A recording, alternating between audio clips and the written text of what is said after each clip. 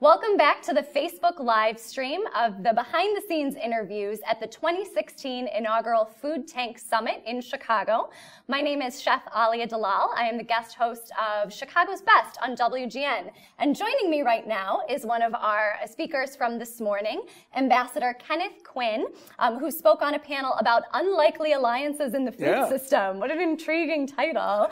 I would love for you to talk a little bit about the World Food Prize, because I know that was one of the main things you were here to talk about today. I mean, as a chef, I'm intrigued by that title. Yes. I have a great veggie burger. Can I win the World Food Prize? Well, it's the short and quick answer is it was created to be the Nobel Prize for Food and Agriculture.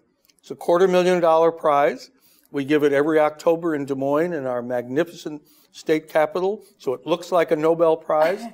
And we give it to individuals from around the world who have made a breakthrough Nobel-like accomplishment in increasing the quality, quantity, and availability of food in the world.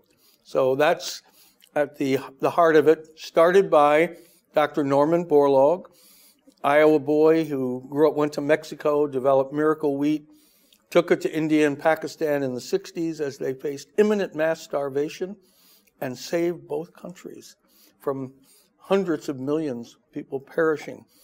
So in 1970, he got the Nobel Peace Prize. He also has the Congressional Gold Medal, America's highest civilian honor, Presidential Medal of Freedom, all the history of our country.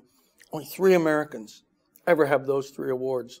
Dr. Martin Luther King Jr., Elie Wiesel, who just passed away, the Holocaust survivor, and that farm kid from Howard County in northeast Iowa, Norman Borlaug, who passed away at the age of 95 in 2009. He started the World Food Prize 30 years ago.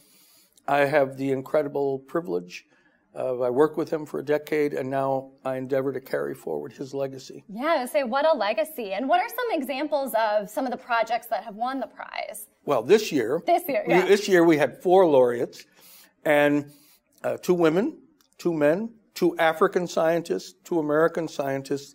And what they did is they have worked, how do you breed nutrition, vitamins, minerals into staple crops?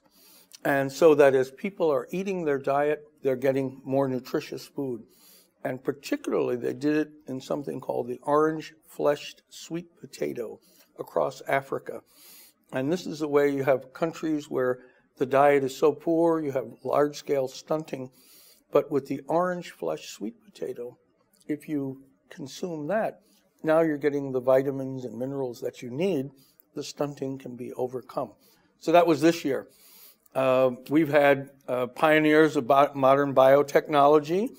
We've had the heads of NGOs, presidents of countries. Catherine Bertini, who's kind of a Chicago woman. I was going to say Chicago girl. I probably shouldn't say.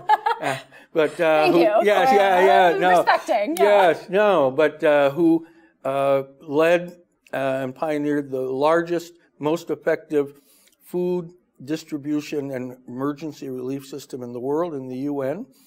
And really interestingly, in 2012, our laureate, our winner, was a man named Daniel Hillel, an Israeli irrigation pioneer who was nominated by 3 Muslim scientists from Arab and Muslim countries for his work.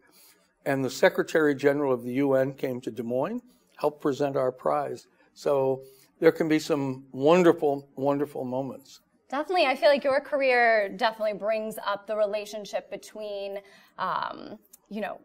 good food and diplomacy. I know this is something that you were talking about earlier today as well. And one of my favorite quotes from the good food movement is from Elliot Coleman, and it's, "When we feed ourselves, we become unconquerable." And I love that. Like that's a little bit more militant. I love that. But I think that you really bring up a great point that the ability to feed ourselves, take care of ourselves, whether we're talking about a small community or a large community, is really inherent to peace in general, which is absolutely fantastic. So I was, if I can just say, I was in Milan for the expo, and there, using food diplomacy, And part of the American presence was having this wonderful specialty restaurant where everyone could come and have the top chefs from America, maybe you were there, coming and preparing meals and taking turns coming, and a food diplomacy that was established. Very interesting, very intriguing way of linking people. And at the same time, if you look back in American history, nutrition and good food was at the heart of our effort to be strong militarily. As World War II approached, America had a very hard time raising an army because so many people, so many men, were poorly nourished. And so enhancing nourishment, eating better, good food, food pyramids, and what's better to eat about this enabled America to be physically strong enough to confront terrible enemies during World War II. So now we have the reverse, where our military services will have trouble getting men and women because they're overnourished. And we need to be eating better to be stronger. So this morning in my panel, when asked, what might you suggest to the president-elect? And I said, he should say, make America healthy again. And that's because he's a person who believes in strength, and making our country healthier will make us stronger in so many ways. And then just one final question. As not only a career diplomat, but maybe a diplomat from the city of Des Moines, to all of us here in Chicago, and obviously everyone watching on Facebook all over the country, if we go to Des Moines, what is a restaurant, a food spot that we have to go to? Wow, you have to go to Proof. Proof? Okay. Proof.